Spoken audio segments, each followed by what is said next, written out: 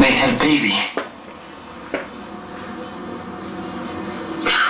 Can you talk about any men in your sister's life? Maybe former boyfriends?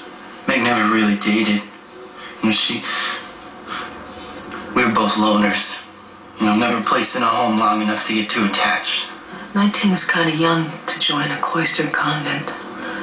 Could she have been running from something? I didn't understand it at first.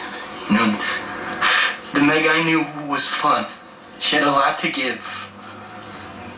Growing up the way we did, so many disappointments. God was the one constant in her life. You know, the only thing that she could really count on.